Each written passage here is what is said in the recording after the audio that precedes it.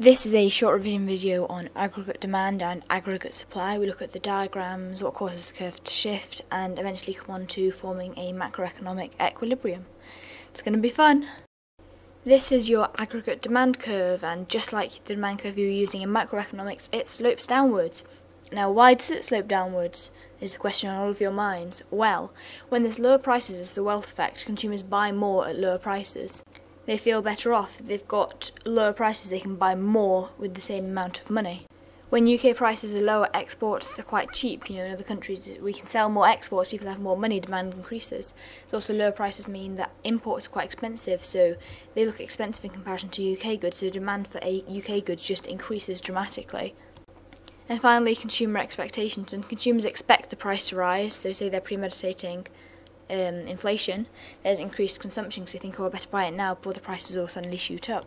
Hence, when prices are low, people buy stuff because they think, oh, if I don't buy it now, it's going to get more expensive in the future, so more is bought when the price is low. It's really important to get your labels right on the axis. It's price level and real output. You could put a pound and sign instead of price level. Don't just put price, because it's the price of all of the goods and services in the economy. Moving on to shifts of the AD curve. The AD curve will shift left or right if there's any change to any of the 5 factors of aggregate demand. That's consumption, investment, government expenditure, and then imports and exports. There are lots of different things that can affect the level of consumption within the economy. We did about them at the end of the last video, but just to go over them: wealth effect, inflation, the rate of interest, and expectations. If you want more detail on any of those, then watch the circular flow of income video. It's just the last few minutes that'll be in. Next, we come on to investment. There are 4 main things that will affect the amount of investment. That's the rate of interest, business expectations, the rate of technological progress, and the rate of change in income. So the rate of interest affects whether firms save or spend. If there is a low rate of interest, firms think, I may as well spend the money rather than save it, I may as well invest. So investment increases, because if you save the money you don't get quite as much. Also, when there's a low rate of interest, firms can borrow, and so they'll borrow money to invest because it's cheaper to pay it back. Then we have business expectations. If firms believe that the future is bright, they will invest because they think, we may as well invest, more money, more capital equipment even, to produce more in the future so we can meet the high level of demand we're expecting. If they think, the future isn't going to be so good, they won't invest and they'll save because they think, there's no point having all this machinery if there's not going to be the demand there to meet it. The rate of technological progress. When our technological progress is greater than that of other countries, we export more, meaning that there's more income in the UK, so consumption rises. But when other countries are doing better on the technological front, then we import more, so demand for UK goods falls. Finally, the rate in the change of income, especially when we're at full capacity. If there is an increase in income, firms think, look, all these people have got more money, so we may as well invest because they're going to be demanding more, they've got higher disposable income, we'll invest so we can produce more to meet their demand. If there's a decrease in national income, then firms will rather save rather than invest. They'll think, there's no point in us investing because there's not going to be the demand there for our goods or services. And this will be spread across the whole economy and all the firms. A really, really, really important term to know here that goes with investment is the accelerator effect. I've mentioned it before. Don't get it mixed up with the multiplier effect because they'll always slip in a mixed multiple choice question about accelerator effect and multiple effect? What the hell? Multiplier effect, so just don't get them mixed up. The accelerator effect is the relationship between the change in new investment and the rate of change of national income. So when national income rises, investment rises. So it's the relationship between any of the components of aggregate demand and investment. Government expenditure is what we're moving on next. This will have an effect on the aggregate demand curve because obviously government expenditure is one of the 5 things that make up aggregate demand. The thing that will cause it to shift left is when there's privatisation of government assets. So that's the selling of government assets to the private sector. I can't remember, I always mention the Royal Mail here. I'm not sure if that ever was owned by the government. If it was, and then it was sold to the private sector, that means that the government expenditure is going to be falling because it's going to be spending less, which is a left shift of aggregate demand. On the other hand, an increase in government spending on investment into education, investment into healthcare, anything like that, causes a right shift because the government expenditure rises and consumption will rise as incomes rise. For example, government spending on the public sector, providing lots of jobs, incomes are going to be rising, so consumption will rise, which is another component of aggregate demand, which will cause it to shift right further. Finally, we're moving on to net exports. There are 3 big things that will have an impact on this, so that's the demand for the exports, the exchange rate, and the UK economy growth. If there's no demand for our exports, then that's not good for the AD curve and it will shift left. That might happen if their UK trading partners are in recession, so they're not willing to buy our goods or services. But if they're growing and they want our goods and services, they're buying more and more of them, demand for export is rising, so we will export more, and that'll be a right shift of the aggregate demand curve. The exchange rate, when we've got a strong exchange rate, exports will be expensive and imports will be cheap. So when we've got a strong exchange rate, that'll actually be a left shift of the aggregate demand curve, because we will be exporting less because they'll appear expensive to people in other countries, and importing more because they'll seem cheap to us. The opposite is true when we've got a weak exchange rate, which will cause there to be a right shift of the aggregate demand curve. Finally, UK economy growth. If we've got high growth and incomes are increasing, we're actually going to be increasing our imports. We're going to have a higher demand for luxury goods and services from abroad, so that's not going to be so good. That'll be a left shift of the aggregate demand curve. However, if we've got negative growth, we will decrease our imports, and that'll mean a right shift of the aggregate demand curve. However, when we've got negative growth, we might also be producing less, which means we'll be exporting less as well, and consumption will fall if incomes fall. So negative growth, you've got to take into account whether that's going to have a massive impact on the AD curve, whether it might actually shift it left. But for the basis of being opposite to high growth, we'll say it shifts it right. But you've got to take all that into account if you're writing an essay on it.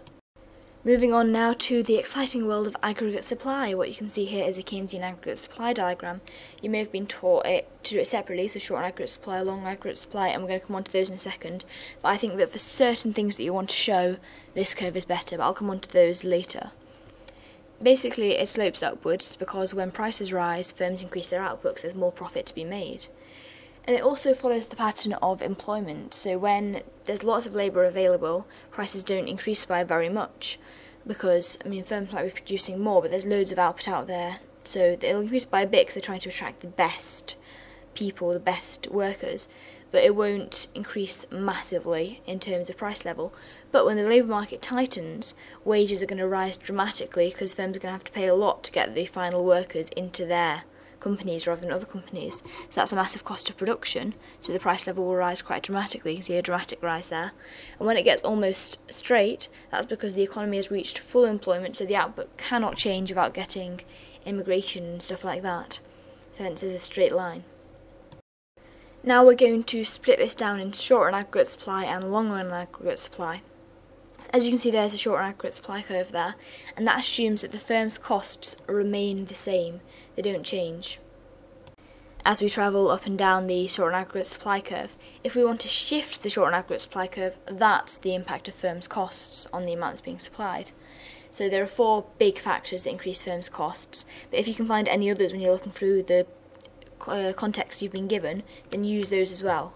But 4 big ones are money wage rates, the price of raw materials, corporation tax, and the rate of interest. Obviously, wage rates and raw materials cause costs to rise, actual costs to rise, if they're there, so that's an increase in costs rising, so there'll be a left shift. And if they fall, so money wage rate falls and the price of raw material falls, that'll mean costs are falling, so firms will be paying less, so that'll be a right shift because more firms are able to enter the market. We've got corporation tax as well, so corporation tax, if this increases, obviously firms have to pay more, left shifts, and firms simply aren't going to be able to afford to pay it. However, if the corporation tax falls, it allows more firms to enter the market, so that'll be a right shift of the short run aggregate supply curve. Then we have the rate of interest. If the rate of interest is high, there'll be a left shift of the short run aggregate supply curve because borrowing will be more expensive, so firms simply won't be able to afford to borrow to have the right equipment to be able to stay in the market and compete. And also productivity will also fall, which means that average costs will rise, so the price will be more expensive. It won't necessarily fall, but in comparison to the other firms, it will fall, and stuff might get out of date, machines might get a bit clunky or whatever you want to call it. So that means that productivity will fall if the firms aren't working, if the machines aren't working as well. Then we have the rate of interest falling. Firms can borrow because borrowing's cheaper, so it's cheaper to pay it back. This means they can invest more in new stuff, which causes productivity to increase, which causes the average cost to fall, so the price will fall. So more firms are able to enter the market. Moving on now to the lovely LRAS curve.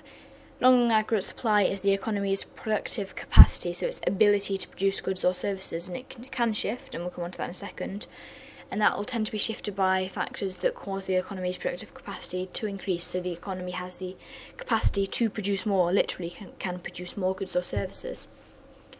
Now, the LRAS potential occurs in the natural rate of unemployment rather than full employment, because when there's full employment, it means everyone in the economy is being employed, and this simply isn't viable. It doesn't happen, it's not logical. So there's always going to be some workers that prefer to stay on benefits. So we have the natural rate of employment, which is the rate of employment that's consistent with a stable rate of inflation, and it's really important to make that distinction. So what causes the LRAS curve to shift? Well, there's a list there. An increase in capital means that a firm, or the whole economy I suppose, has the capacity to produce more, so there's an increased ability for the economy to produce, so there's a right shift of the LRAS curve. Improved technology will shift the curve right, because that means there's increased productivity, so more can be produced with the same resources, so that means there's a right shift of the LRAS curve. When entrepreneurialism is encouraged within the economy, you'll have more ideas coming out, which will lead to more machinery and more increased levels of productivity. So that'll be a greater capacity to produce a right shift there. If we've got policies that are encouraging employment, we'll have an increased labour force, so increased production is actually able to take place. So if we've got more people being employed, a greater capacity to produce, so that's a right shift. And increased productivity comes from quite a few of the ones above, and we've already gone through that, but that will always cause there to be an increase in output, and thus a right shift to the LRAS curve. At least if we're putting the same amount in, just we've got a higher productivity. We don't tend to talk about left shifts of the LRAS curve much, but they can shift left, obviously. If our capital and technology falls in quality, will lead to a fall in productivity, that'll be a left shift. If you've got a massive supply-side shock, which we're going to come on to in a second, that causes there to be like a disaster. So maybe if we had a oil mine and it blew up, so we had no oil, I don't know if that can even happen, but that would cause us to have less factors of production. We've not got as much in the land section, because obviously resources come under land, so we can't produce as much, so our capacity to produce has fallen, so that's the left shift. And also in economies with lots of ill health, if you've got a lot of people dying, especially from AIDS or HIV, that will be a left shift, because you'll have a less capacity to produce because your workers are dead. Macroeconomic equilibrium. We're going to be looking at aggregate demand now. We'll come on to aggregate supply changing later, and especially in more detail later as the course progresses. But here we've got the increase in aggregate demand and the decrease in aggregate demand. From AD1 to AD2 you can see there's quite a big rise in output. There's a small rise in prices as well, but not as much. But from AD2 to AD3 there is a small rise in output and a great rise in prices, so this is very inflationary.